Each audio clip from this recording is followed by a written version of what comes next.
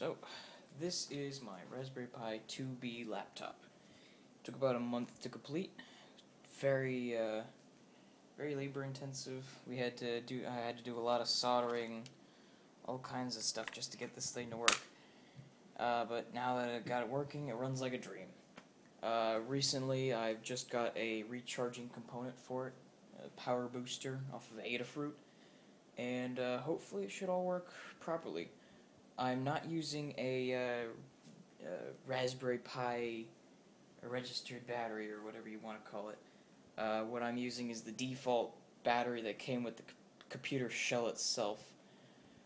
Surprisingly, has just the right amount of voltage to work with this power booster and still give a pretty decent amount of power to the Raspberry Pi. So hopefully all should work. So I'm going to turn on the switch right now, see what happens. So far so good. Ah, there we go, screen. Alright. So far so good. As you can see, it's running Pixel. And, yeah. In order to get this whole thing to fit in this case, I had to desolder the previous existing USB ports that were in here, and the Ethernet port. Just rip them out. And then I had to get a whole new female USB connector right here to just be able to plug in a mouse or anything I wanted. Although touchscreen tends to suffice. So far, everything seems to be running properly. Thank goodness.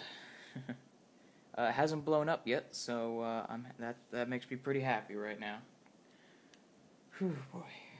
Anyway, this is my laptop. It may or may not be better than my current laptop. So far, so good. I'll see if I can upgrade this at all in the coming future.